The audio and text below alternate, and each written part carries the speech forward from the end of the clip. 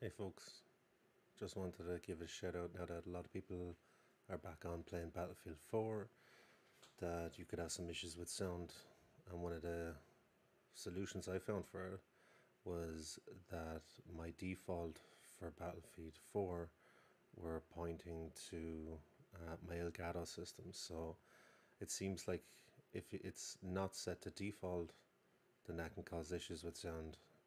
So quick, just the settings. You can see here it's set to Elgato, so I just want to change it back to default, wherever that is. Boom. And then just make sure that the output is where I get the sound for my streams from.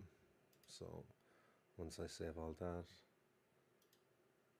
we should have sound.